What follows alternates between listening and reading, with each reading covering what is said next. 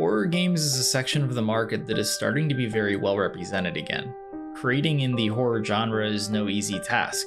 Movies, games, books, or otherwise. It's not just about a dark room and strange noises, you need to be able to create an anxious environment. Watching a movie is a wholly controlled experience. You're exclusively going to see what the creators want you to. It's incredibly effective when it comes to timing a jump scare or positioning your view in just the right spot to feel vulnerable. When you need to account for the level of agency one has with their hands on the controller, that's when things become interesting. Some of the genre's most defining franchises began decades ago on PlayStation 1. Resident Evil by Capcom in 1996 and Silent Hill by Konami in 1999. Two series that have had very high highs and very low lows. Both Resident Evil and Silent Hill relied less on a multitude of jump scares and more on trying to make a generally uncomfortable setting. It's psychological horror at its core. They also both took place in the third person, which is a camera perspective getting used less and less today in horror because of the sheer viability of trying to scare people from one's eye level. Horror as a genre the last 5 years has been having what feels like a renaissance. Resident Evil has been ongoing since its inception in the 90s, however, the release of Resident Evil 7 provided a wealth of new eyes on the franchise by altering their formula and switching to a first-person perspective. In turn, it became one of the best-selling games in the series, post having some less desirable entries in the series through 5 and 6, which, as divisive as they were, they still sold over 10 million each across all platforms. Resident Evil's switch to first-person wasn't planned as a series-wide change, however. Reimaginings of both Resident Evil 2 and 3 and the success that followed proved there was plenty of room for innovation in both camera perspectives. So much so that Resident Evil Village will soon be receiving an entire rework to accommodate those who want to try in third person, including a new story DLC that's only playable in third person. Capcom has been on top of their game since 2017. The camera choice is very important to the type of horror that follows. When working in first-person perspective, it's much easier to get the response you're after from the audience, as anything can feel like it's invading personal space. In third person, you have to rely much more heavily on the atmosphere of the world you're in and building an overall anxious environment. Being so much further away from the action comes with its obstacles. But third person can also come with its benefits in that, generally speaking, storytelling is proven more effective when you can see the character you're controlling and create a much more visual connection to them. More often than not, in both horror-based games and movies, they fall into the structure of going all in on trying to shock you versus combining that with characters you actually care about.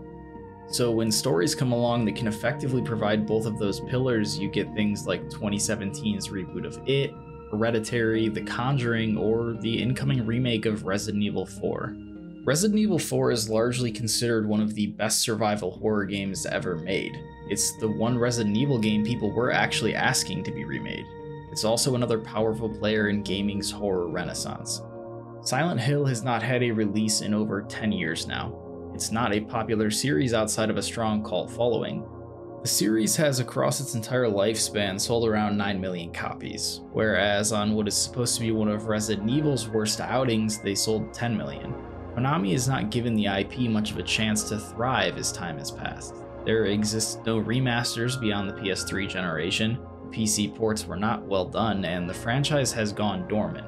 The fallout with Kojima also greatly affected and no doubt halted any form of revival the series was destined to have.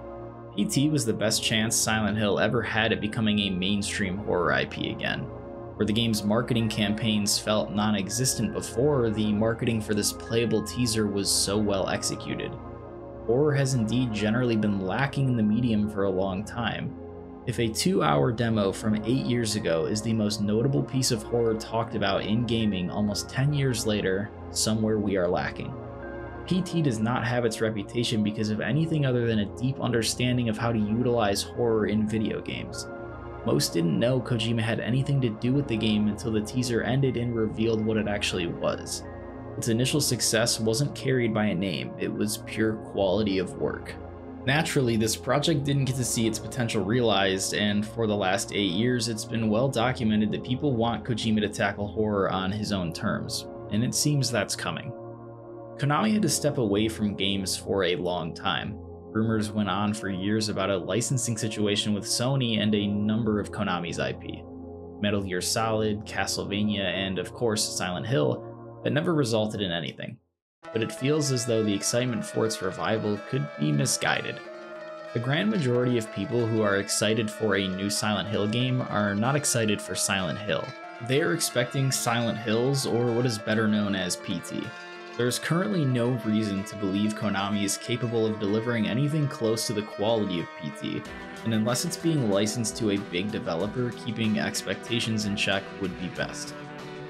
The next 12 months are big for horror, both in new content and returning.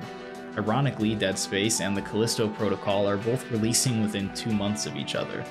Dead Space, like Resident Evil 4, is renowned as one of the best in its field and has been asked to return for a long time.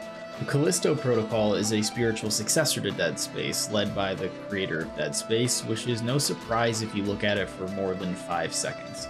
Dead Space owned the genre during Generation 7, and as good as it was, it didn't have much competition. Supermassive continues to release entries in the Dark Picture anthology, with another only a month away. The Outlast trials are approaching, Layers of Fears, and even a new BioShock game isn't too far off. It's games coming out soon that are of high quality.